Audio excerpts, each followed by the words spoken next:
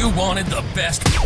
You've got the best podcast. The hottest podcast in the world. The Chris Voss Show, the preeminent podcast with guests so smart you may experience serious brain bleed. The CEOs, authors, thought leaders, visionaries, and motivators. Get ready. Strap yourself in. Keep your hands, arms, and legs inside the vehicle at all times, because you're about to go on a monster education roller coaster with your brain. Now, here's your host, Chris Voss. Hi, folks. Chris Voss here from thechrisvossshow.com. The Chris Voss Show. Welcome to the big show, my family and friends. We certainly appreciate you guys coming by. And once again, we have another brilliant guest on the show. Documented author. He's the author of a ton of books. We'll get an exact number out of him here in a bit.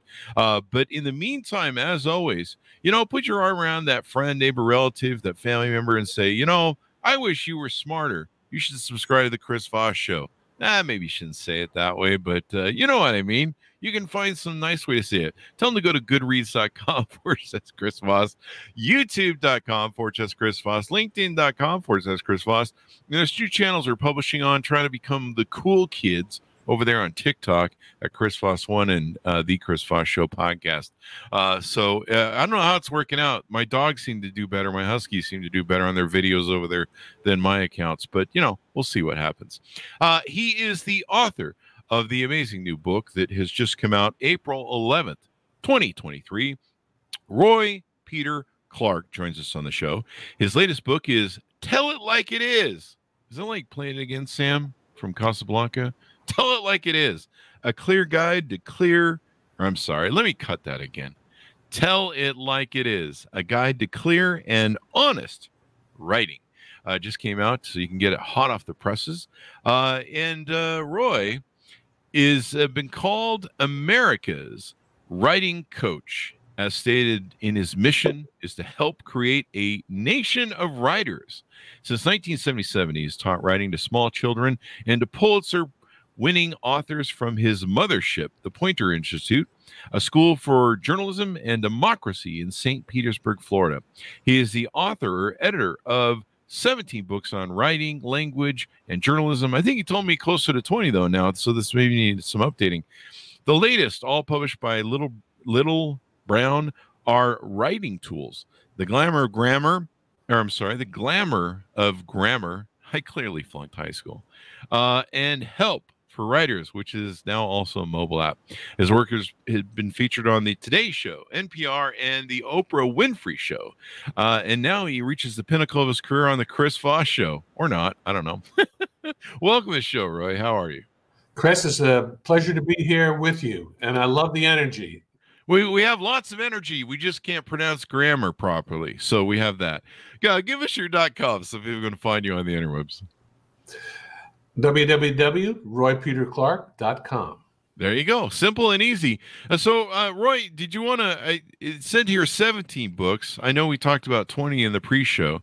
Do you want to throw an exact number at us so we have the record straight there? Yeah, I need to update that that bio you read. Yeah, my first book was called Free to Write. It's out of print, but it was about my experiments in teaching children to write in elementary schools. And when my daughters were going to school, I would visit their class as kind of a volunteer parent. But I was also trying to figure out at the time, I said, if I want to become a good and helpful writing coach, then maybe I should figure things out at the beginning, like what happens in the experience of children that leads some of them to want to become writers and some of them to want to avoid writing and reading. I wanted to kind of sort of not just read about that or hear about it, but experience it sort of directly. Mm-hmm. And that was the first book. And so Tell It Like It is 19 books later. So my books are about reading, writing, editing, literature, grammar, language, and journalism in general. I need to read more of them if people Mm-hmm. have heard my language and my inability to read properly. I suppose it depends on what mood I'm in, or whether my eyes are working in my old age. So, what motivated you on to write this latest book? Well, I remember after I finished the 19th book. Are you a Seinfeld fan by any chance? Yeah, it's a great show. Yeah, It was a great show. So my wife and I are currently watching it from the beginning, on Netflix, Wow. which is something we've never done. We're up to season 8, and there's a season in which there's an episode in which Kramer has a literary kind of moment, and he winds up publishing a coffee table book about coffee tables. I remember this, yeah. And the book comes with these little legs that you can fold down and turn it into a little coffee table. And it becomes a success. He says he said, I sold the film rights. Film rights for a coffee table book. So that inspired my 19th book, which has the odd and interesting title, if I may hold it up, called Murder Your Darlings. Oh, yes. And which is a bit of advice from a British professor from a century ago. And it is a writing book about writing books. Oh. So I looked at about 50 writing books covering about 3,000 years of history, from Aristotle to a great contemporary editor, William Zinsser, from A to Z. And I extract what I think is the nugget of information, the tip that was been most useful to me. Mm-hmm. So that was my 19th book, and I said, okay, this is it. I'm done. I'm ready to do a different kind of writing. Mm-hmm. And then everybody knows what happened at the beginning of 2020. Oh yeah, yeah. What? Something happened? What? Yeah, exactly. And Did I get a memo on this? And the world's turned upside down. Mm-hmm. They say in Hamilton the musical, and I began to watch very, very closely how not just journalists, but kind of a national community of public writers, scientists, educators, economists, speechwriters, politicians, as well as journalists, were working hard to help us figure out what was going on, how to live without panic, how to make good decisions, how to separate good information from disinformation. Mm-hmm. And as if the pandemic weren't enough, we know that during those last 3 years, there's been tremendous social and political turmoil in the country. Yeah. So I pretty much have, I've had almost a 50-year career, but my big trick is to look at good writing, mm-hmm. wherever I find it, and to help readers, audiences understand what makes it good, mm-hmm. how to appreciate it, and then how to extract or distill from the best work strategies that you can use in your writing if you are an aspiring writer.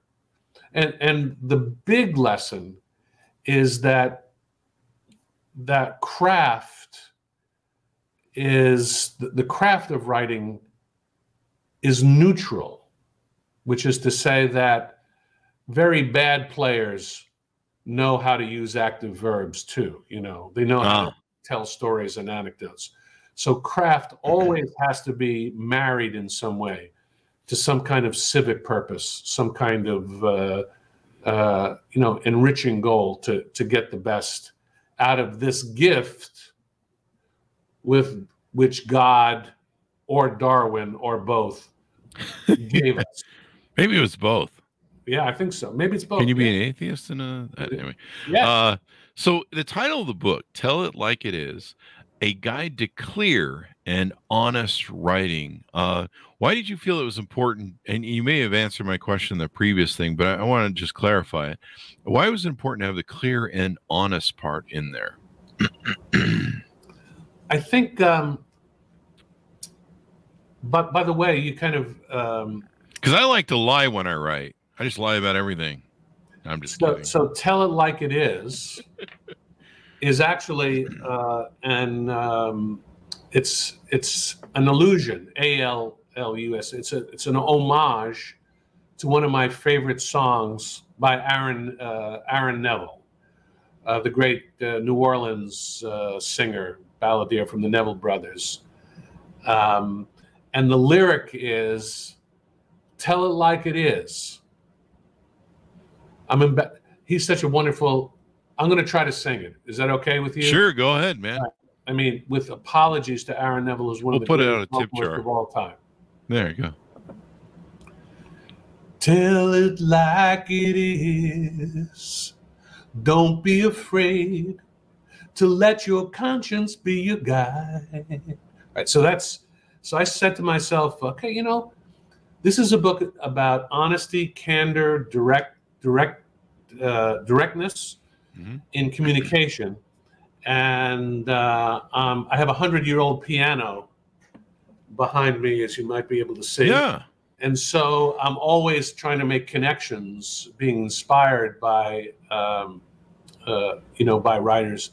And so the little, before the book begins, the little epigrams that occur before sometimes the main text, that's one of them. The two others you might find interesting. So the second one is quoting President Joe Biden to reporters at the White House in November of 2021, okay? Where he says to the reporters, "By the way, you all write for a living. I haven't seen any of you explain the supply chain very well. No, I'm not being critical. I'm being deadly earnest. This is a confusing time." Okay? And then the third beginning quote, I'll read it and then I'll tell you who it comes from. Okay. "I would also like to thank the journalists who put their lives at risk to provide information. Thank you, brothers and sisters, for this service that allows us to be close to the tragedy of that population and enables us to assess the cruelty of a war. #Ukraine, #peace. Pope Francis on Twitter, Oh, wow. March 2022. Mm-hmm. So somewhere in all of those quotes are kind of the main sort of themes and values of the book. Journalists have a hard time. Journalists find things out, and if they're good, they check things out. But there's like a third step. Actually, there's two more steps. One is to report it out, to make it available to the public. But I would argue that there's often a fourth step. And it goes something like this, that the best public writers take responsibility for what readers know and understand about the world. Ah. And that requires a set of tools and strategies, which represent the first half of my book. And the main tool is what I would call sort of plain language. Mm-hmm. And the effect is civic clarity. Ah. And civic clarity allows someone like you, someone like me, to figure out, do I need a second booster shot? There you go. It became real, right? It became real. And you talk in your book about the dark and more dystopian future, how there's so much content. We have, propaganda, misinformation, conspiracy theories. Everybody knows John F. Kennedy, is 150 years old right now and is the president, you know, is QAnon stuff, you know, all that stuff. And so it's hard. Elvis is still alive. I ran into him. I think he's vice president under JFK. I think that's how it works. And Nixon is, I think, Secretary of the House or whatever. I don't know, Speaker of the House. So, you know, and I think it's important to bring this clarity because a lot of people throw up their hands with reporters, and we have a lot of brilliant reporters on the show. We've had and journalists. We've had a lot of Pulitzer Prize winning authors on, and I highly respect them. And to me, you know, searching out knowledge and finding it and knowing, you know, the good sources to talk to and listen to, probably by their writing, because that's usually how I'm exposed to them, is really important. And a lot of people, I get disappointed because they throw up their hands. They go, "Oh, mainstream media is all bad." You're just like, seriously? That just sounds like a lazy man's way to just not try harder. And so I think like what you have there is, you know, you've written about clear and honest writing is more important than ever because people are more skeptical than ever, maybe. Yeah, you know, there's a writer, a brilliant writer named Ed Yong, Y-O-N-G, who writes for The Atlantic, and many people thought he's a science writer. Many people thought he did the very best science writing during the pandemic. And a friend of mine interviewed him at the Poynter Institute, where I work. And he said something that really felt real, but is a little bit discouraging, which is, and I'm going to do something that I try to avoid, but in this context, it makes sense. I try not to use the word Trump as a verb.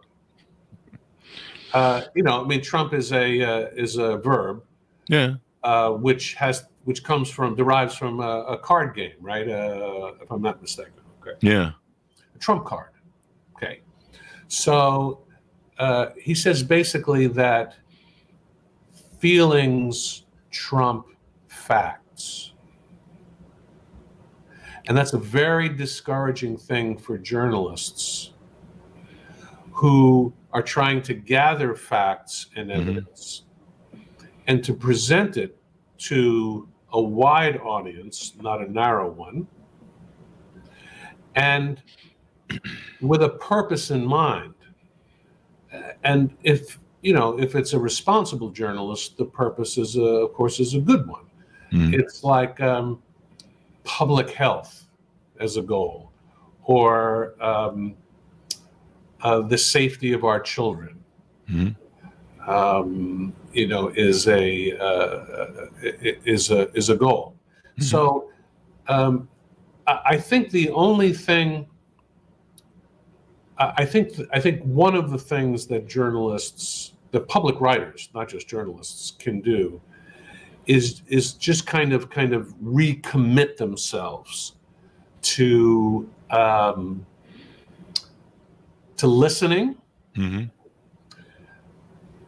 To listening even to opinions or people's personal feelings that don't seem grounded in the real world in certain ways. To kind of, for me, it's a matter if someone says to me, oh, this didn't happen, or that didn't happen, or the only patriots marched on the Capitol on January 6th. Basically, one of my jobs as a public writer is saying, is there a way for me to understand why that person feels that way, or how that person came to feel that way, or what the life experience of that person, what the community that person lives in have sort of influenced a view of the world which I think is incomplete or wrong-headed or maybe even dangerous. Once you do that work as a journalist, then, yeah, it makes sense to recommit yourself to the basics. Hi, folks. Chris Voss here with a little station break. Hope you're enjoying the show so far. We'll resume here in a second. I'd like to invite you to come to my coaching, speaking, and training courses website. You can also see our new podcast over there at chrisvossleadershipinstitute.com. Over there, you can find all the different stuff that we do for speaking engagements if you'd like to hire me, training courses that we offer, and coaching for leadership, management, entrepreneurism, podcasting, corporate stuff. With over 35 years of experience in business and running companies as CEO. And be sure to check out chrisvossleadershipinstitute.com. Now back to the show. There you go. I mean, even when Trump came into office, journalists had a hard time understanding how to deal with him, because normally they would just report what, the president would say. And I think, what was it? It was the Washington Post, the New York Times was keeping a track, and it was like 30,000 million lies that they tracked. And they didn't know how to call him out, I think, at first on the BS, and lately they've gotten good at it. There was a recent CNN town hall where Kaylee took in, is it Caitlin? I forget her name, but she tried calling him out on a lot of his BS and tried battling back and forth with him. And I've seen more and more great journalists on TV and stuff. Whenever a politician starts trying to bull over some BS, they go, whoa, fact checking, and you're off the park there. But for a long time, they were having a really hard time figuring out how to count it, because they didn't want to seem like they were crossing that line of being biased. But there had to be a demand for the bias for the truth. Yeah, that's what I mean by the word. When I talk about the word honest. Mm-hmm. I'm not really, years ago, if you talk about sort of the ethics of writing and journalism, the two big crimes, the two big sins were plagiarism, mm-hmm. where you would steal somebody else's work, or fabrication, where you would make stuff up. Okay? Those seem obvious, I think, to most journalists now, and I think we see fewer cases of it, at least big public scandals. So the questions that were left on the table is, does my desire to be, as a journalist, to be neutral in some things, in some matters, require me to be neutral in all matters? And I think the answer to that is no. Mm-hmm. And that's why so what you would get traditionally in so-called objective or neutral journalists was often what we can call a false balance. Well, you got to represent both sides. Yeah. But now with fact-checking as an important impulse, and I had to say something on behalf of the school that I work for, the Poynter Institute is considered the sort of the center of the fact-checking universe, that we support groups of journalists around the globe in developing their fact-checking skills.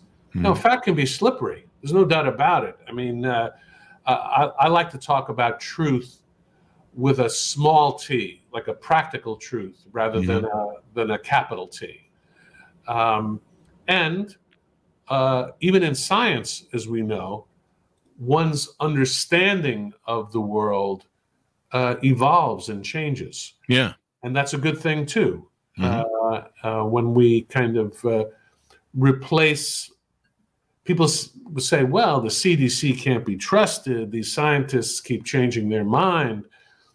And in fact, I think it's important for us to, as journalists and public writers, to kind of help people understand how responsible science works, what we mean by evidence, in good evidence in journalism. Yeah. I mean, the hard thing about COVID was it was, like you say, science is always evolving. Science is always called a theory because it's evolving and it's learning and it's growing and it's adding knowledge base to its and evidentiary things, and it's very fluid. And that was the big challenge with the COVID thing, was it came out of left field. It was an emergency situation, and there was a lot of confusion because, everybody was trying to work together to, save humanity, if you will, and try and keep deaths from being lowered. And so it was very fluid and it was very evolving. And it was interesting to me because people had that attitude in the public eye. They're just like, I need an answer. What is it? And then because they couldn't get an answer and understand the fluidity of the situation, they, resorted to sometimes conspiracy theories or, some sort of dystopian thing, or just calling people liars. And it was really interesting to see. It was probably an experiment that maybe you would have of people on a lifeboat, or I don't know, people that you put in one of those rooms where they have to figure out how to get out of them, and just how poorly human beings can react to centers of stress. I think for me, I would say that an interesting analogy. So I think there's a difference between people who are honestly confused, and people who were, as always happens, using difficult circumstances to their advantage. Yeah.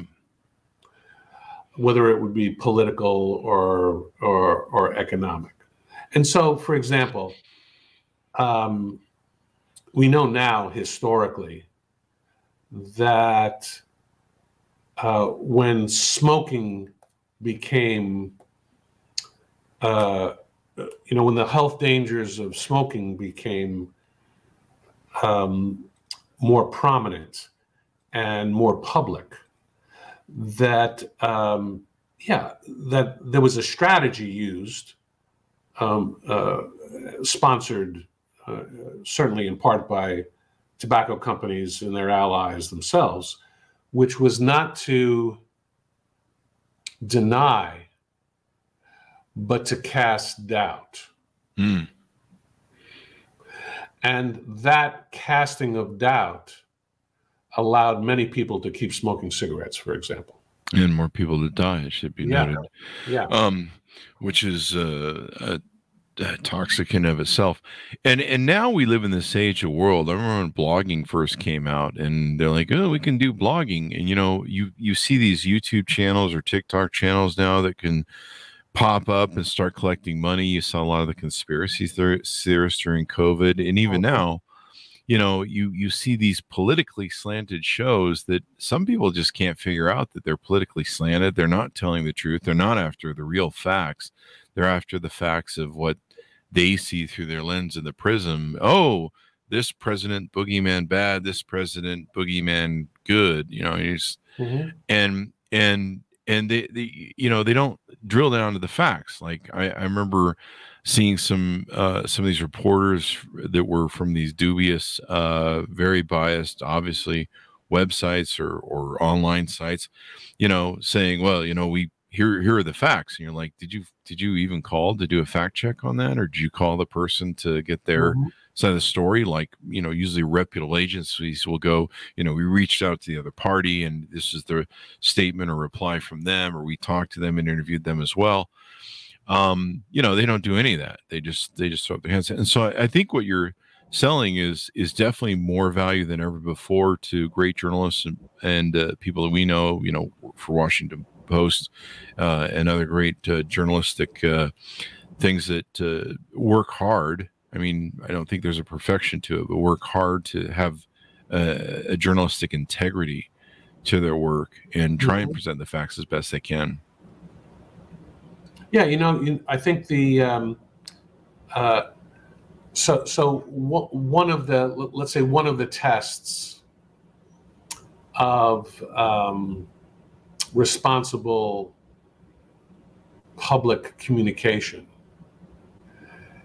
does the person, does the institution or the writer ever correct a mistake? Do they ever admit that they were wrong? Because we know that some of the sites, as you're talking about, never admit they'd be wrong, whereas that's all they would be doing sort of all the time. Well, propaganda is never wrong. It's a simple distinction. It's a simple distinction. The Tampa Bay Times, which is the newspaper that I'm a contributing writer to here in St. Petersburg, winner of 14 Pulitzer Prizes over the years. And let me tell you, they're very serious about correcting mistakes. And as a result, the journalists who work there don't want to see their name attached to a correction. I certainly don't. And so that's motivation for checking and double checking. I think there's something that there's work that's being done in addition to fact checking that, how shall I say this? We really need to build on collectively. I don't know if it's possible given the political divisions in the country, but let's call it media critical thinking skills. Okay? So I remember a time when I was a kid when I kind of liked, of course, when watching television in its infancy, it's probably watching all these television advertisements. I would just buy anything they say. I would just assume that anything you said on it, you wonder where the yellow went when you brush your teeth with Pepsodent. Okay, let's get some Pepsodent. It was just a matter of, the advertising industry sort of persuading you. And then over time, as you kind of grow up a little bit, and if you get the right kind of education, you develop a kind of skepticism, not cynicism necessarily, but a kind of skepticism, which lets you see behind the screen, lets you see all the appeals, the appeals to physical beauty, the appeals to ruggedness, the Marlboro Man, all of these things. And you develop what I think Hemingway referred to as a sort of a crap detector that allows you to, you don't want it to be, you don't want it to be too, too tuned up, or else you'd be too skeptical and couldn't live in the world. But you want it to be there so that now you can kind of look at a message and understand what the messenger is doing. Either responsibly or irresponsibly. And we were just talking before, I think if we add artificial intelligence to the equation, if people are looking at me now, is this really me? Is this really Roy Peter Clark talking to you from St. Petersburg, Florida? Or is Chris Voss got this robot who's just, he's taken like 10 minutes of my speech and 15 minutes of my videos, and he's created this thing that I'm talking about to you, and it's, the monster has arisen. So I think more and more and more we need in childhood education, in secondary and college, and in adult education, we need programs that help people understand what's true with a small t and what's fake with a capital F. Yeah, critical thinking. I remember watching, I think it was in the 70s, when there was this subliminal advertising that was going on. Yeah. And I believe all the advertisers tried to get together and say, hey, there's some ethical issues here. maybe we shouldn't be doing this. They were like sex or something would be hidden in some sort of cigarette ad, the word sex. After I read about that when I was fairly young, I started looking at angles. Like when I see an advertisement, I'm like, okay, who is this made for? What is the angle that they're coming at me? Why are they coming at me with this angle? Right. And I apply the same to journalism for the most part, and go, okay, what's the angle of this person? Am I seeing a bias in what they're writing and clarifying? Are they trying to sell a story about really the facts, or is this got an angle on it that is a slant they're trying to put forth? And that really helps me out. One of my favorite things to do to people is if we're watching the Super Bowl or something, they play TV ads. One of my favorite things that they do is they'll show a woman who doesn't have a diamond ring on, and a lot of people don't notice this sleight of hand, and she's going through some sort of thing that her life, whatever, and she clearly needs whatever this product is. And then she finds that product and solves it. And then suddenly she's happy and glowing and her life is wonderful. And guess what she has on? A wedding ring. Yeah. And most women, I'll point that out to them. I'll go, did you notice that sleight of hand that got played on you? Mm-hmm. And they'll be like, no, I didn't. And most people don't. And just little stuff like that sleight of hand that you're like, you see those commercials of the people who are like, you're like, oh, do you have the horrible headache? And they've got a face that gives you a headache, and they've got like some music blaring in the background, and you're like, oh, I think I'm getting one now. And they're like, Tylenol, take the headache. And then you see everyone's like, oh yeah, I feel so wonderful. Birds and trees and a marriage ring. And and it's a sleight of hand thing. It's a play on an angle that makes people, suddenly there's the fulfilled woman with the family and the picket fence, the 2-car garage, and they're on vacation at Disneyland. It's a Hallmark. It becomes a Hallmark. It becomes a Hallmark commercial. And, before she was like, I don't know, there was the storms of life and I don't know, hell and rainfire raining down. So when we're talking about this, if we can go to, there's a tremendous amount of new information about artificial intelligence, and I'm getting lots of. I kind of wrote the book. I don't want to have to write another book, Chris. I really don't. Come on, man. 21. But I may have to. Okay. So you have the AI write it for you, evidently. What do you think? Yeah. What do you think about artificial intelligence and AI and what is it? Chat GPT is the big thing. GPT. Yeah. Do we know what GPT stands for? I don't. Neither do I. I used to say, what's that stuff in marijuana? Is it THC? Yeah. I say, I want you chat THC. I thought that's what I thought it was when the first time I heard it. I think there's a general protect. I don't know. There's probably a thing for it. So I pay for it. So you think I know what it was. So what I said. When I get sort of panic questions, is this the end of reading and writing? Is the robots taking over? And my first response is a kind of my first instinct is to look at the history of information technologies. I'm not bragging. My mom says if it's true, my mom used to say, if it's true, it's not bragging.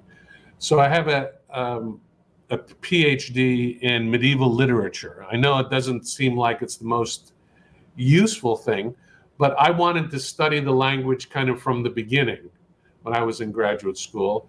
Mm-hmm. And so when you look, one of the things that happened, let's call the creation of the printing press, right? There was concerns, interesting, probably legitimate ones, about the effect on people's memories. That evil printing press, I remember that. Why? Hey, Gutenberg, why do you want to do this and wreck our, we don't have to memorize anything. We can just write it and publish it and keep it. Yeah. So that was one crisis. Now, if you go ahead to, let's go to the middle of let's go to the Civil War. And the concern would be, why would I want to read in a newspaper a description of Abraham Lincoln standing with his generals in front of the tent if I can see a photograph of Lincoln standing with his generals in front of Oh, there you go. Right? Mm-hmm. All right, let's move to the 20th century. Why would I need to read a text of Churchill's speech to the British people? We will fight them in the hills.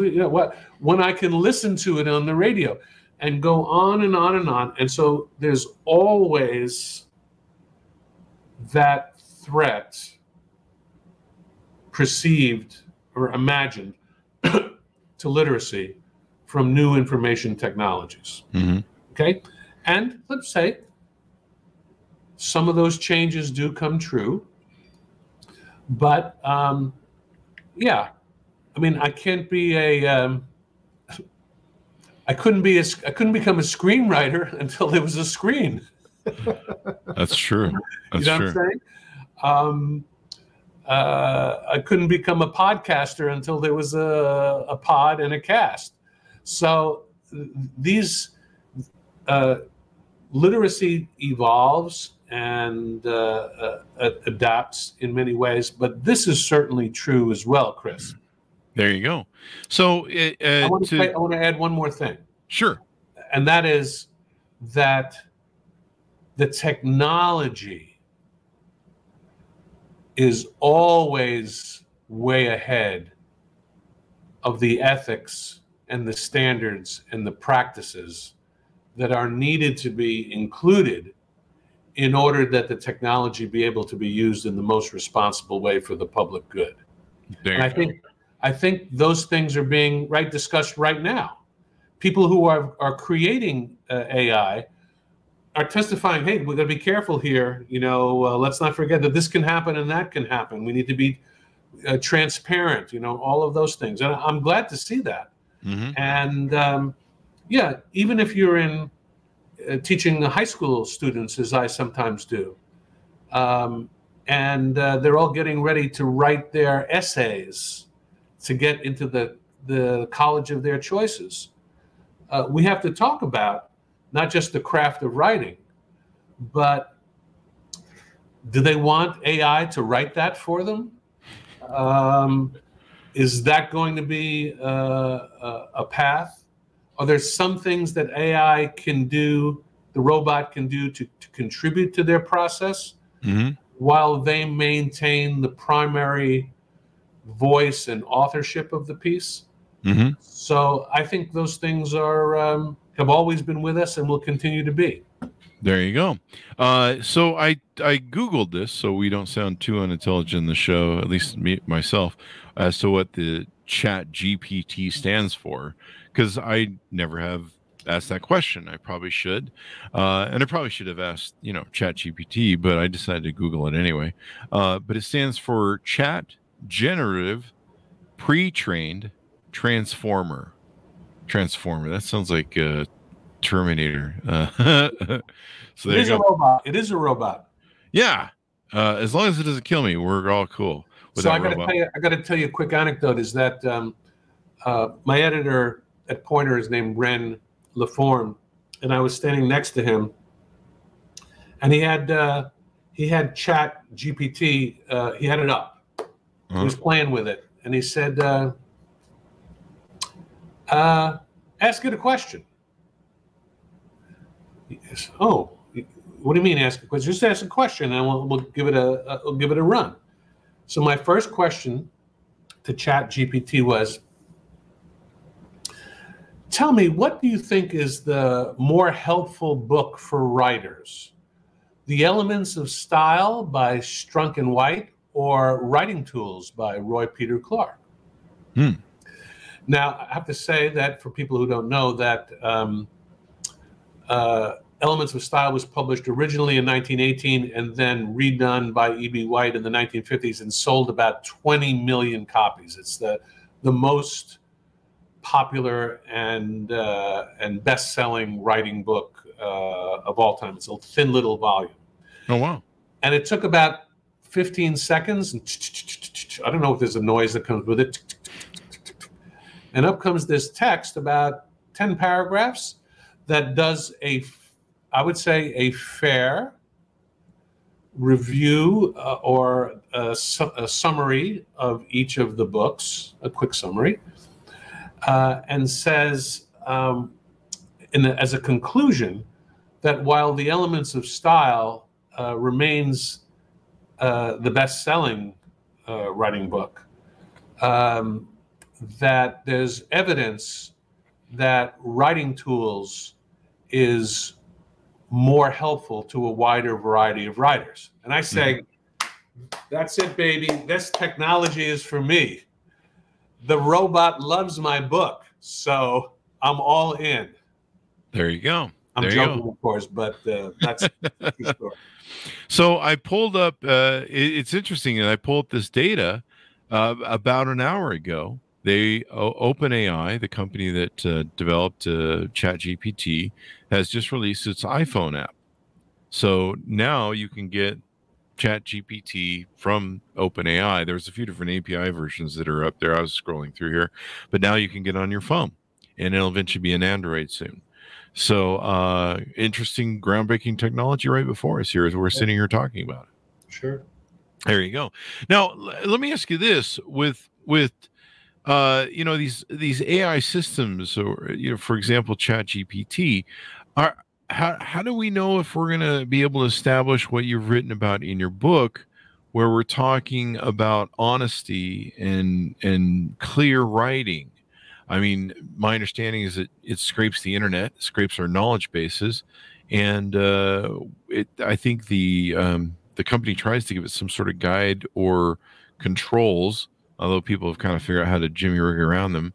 How do we keep that system honest, or how do we make sure that what we're reading coming out of ChatGPT is honest? Because I mean, imagine if I haven't tried asking about some sort of controversial thing like, there's those people who always think the world is flat, and everyone knows it's really square. It's not round, it's and flat, it's square. Everybody knows that. And just kidding, people. Please don't start a controversy with that. There'll be a whole cult that will spring up saying Chris Voss said it was square, and they'll make me God or something, and then we'll have like a religion. So there are a lot of, let's just say that there are a lot of square people. There you go. There you go. Well, I'm probably one of them. But how do we analyze? Do we need to do people who develop AI need to try and make sure that it's honest and clear? How do we develop the skills to look at it and go, just because the machine said so doesn't make it true? Yeah. So I had the chance. He was a guy, a scholar who passed away a few years ago, named Neil Postman from NYU. He, among his other gifts, he was a very wise and interesting thinker about technology. And he happened to be coming through St. Petersburg, and I heard that he was coming into our building, and I got a chance to sit with him and ask him, try to get at the essentials of how he thinks about technology and new technologies. Mm-hmm. And he offered a formula that I think, maybe an algorithm, we might call it now, that I think continues to work for me. And it goes like this, that anytime a new technology is introduced, not just one about communication, but any new technology, let's say about transportation,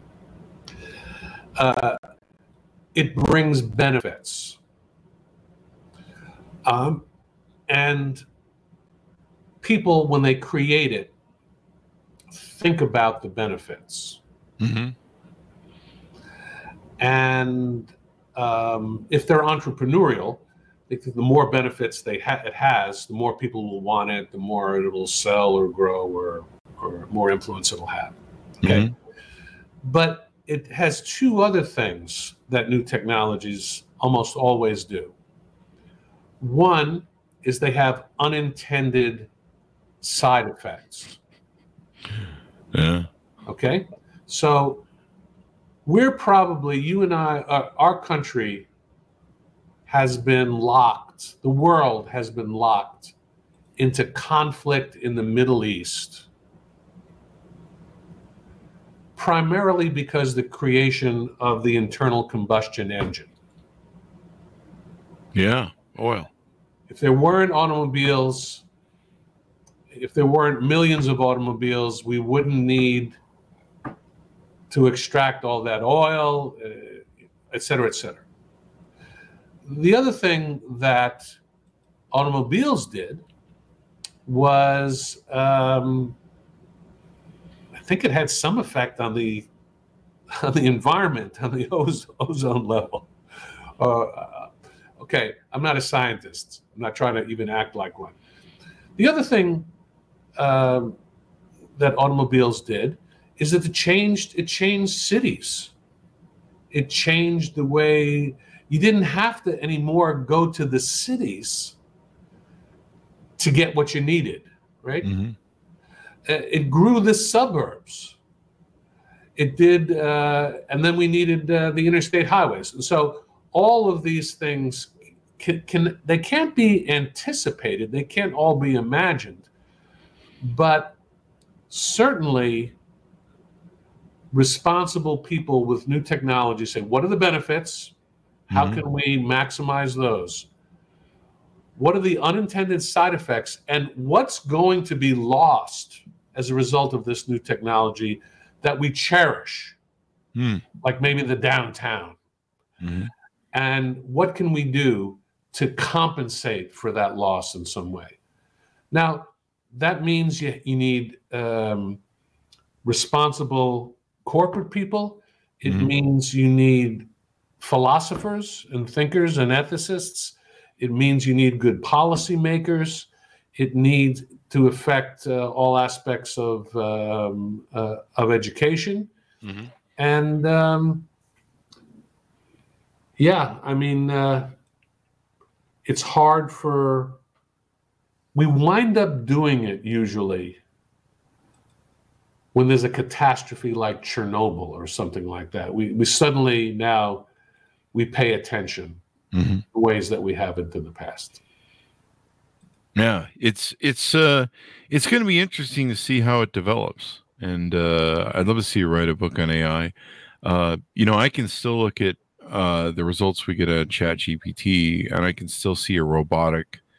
What's the word I'm looking for? There's a static TikTok to it. There's a tone to it, or I don't know if it's a tone, but there's a gait that it has, and gait's the word I'm looking for. Mm-hmm. And it's a very robotic gait, and withstands human sort of things, and it's very exacting and almost too businesslike, and it's almost like a PR statement. And so I can always kind of tell that now maybe it will get better at adapting to how we use things or humanize things. But it's interesting to me. We had someone on the show we talked about before the show. I had one author on, and he said, it's not we're going to lose all these jobs and blah, blah, blah, but it's also, it's going to make us better editors. But I think in seeing some PR agencies and people that write, companies that are discouraging or outlawing in their companies the use of ChatGPT because they realize the importance of human beings having that muscle in their brain to be able to write well and create well. If they lose it, the other aspect is, there's copyright issues with ChatGPT since it's scraping everything on the internet and creating an algorithm, if that's the right word. There's a bit of overlap there, or the lack of origin of the creativity of it. And if you're selling creative PR or creative wordsmithing or marketing or content creation, it's a little hard to do that if everybody gets the same result when they search in Chat GPT. It takes away the novelty of it. We were talking about it in our household, not in an academic way, believe me, but in a kind of a fun way. And so I have to be careful because I'm going to say her name, but I don't want her to react. So, Alexa. Oh, yeah. She hears me. I know what you're talking about. Yeah. Okay, so sometimes for fun, when my daughters are around, I ask her, say, can you tell me who is Roy Peter Clark? And in about 3 or 4 seconds, you hear this 20-second sort of description in a nice voice of who I am and what some of my career highlights are and things like that. And now, the reason that she can do that is because I have a Wikipedia page, right? And I know she's scrubbing it, to use your word, she's getting these elements off and reading it. And I said I think she's a robot. I think that's a form, sort of a basic form of artificial intelligence. She's not creating it. Someone else created the Wikipedia page, and she's reading it. So, I think here's my cell phone. I'll hold it up. Okay. So here's my cell phone. I never could have imagined halfway through my career, let's say, that I would be so dependent on this device and this technology. Yeah. If someone had said, are you going to carry a little phone in your pocket? It's going to change the way you see the world and interact with the world and things like that. So maybe somebody could see that, but I certainly couldn't see it. So how shall I say it? I'm loath to predict what communication technology would look like 10 years from now, for example, or artificial intelligence. But I do think that what we're talking about, that the need to not just talk about not just the ability to create the technology, but the ability to create responsible standards and practices for its use, that more and more those two things will need to go hand in hand. Because listen, I've watched maybe 100 robot movies, maybe more in my life. You and I. That never turns out well. It never, ever turns out well. There you go. So it'll be interesting to see how it goes. And anything more you want to tease out of the book before we go? Well, I would just like to say that, let's see if I can get it here. It's a pretty, so I want you to judge my book by its beautiful cover. There you go. Designed by Keith Hayes. And it's not just for journalists. It's for writers of all kind, and especially writers who want to make a difference. And it's filled with probably more than a couple of hundred examples of the best work that's been created since the onset of the pandemic. So it's the first book I wrote, Chris, with the urgency of an emergency, with the urgency of a breaking news story, that we need to know this now. We need to learn how to do this well right now. And thanks for chatting with me and calling it to people's attention. There you go. And thanks for coming on the show. We really appreciate it. Give us your .com so people can find you on the interwebs, please. www.roypeterclark.com. There you go. And fun is fun, folks. Order up the book wherever fine books are sold. Tell It Like It Is, a guide to clear and honest writing, available April 11th, 2023. So order it up and get that in your bookshelf so that you can write better. I think it's important we try and get to the truth as much as possible. Anyway, guys, refer the show to your family, friends, and relatives. Go to goodreads.com/Chris Voss, youtube.com/Chris Voss, linkedin.com/Chris Voss, where you'll see this on the big LinkedIn newsletter. Thanks for tuning in. Be good to each other. Stay safe. We'll see you guys next time.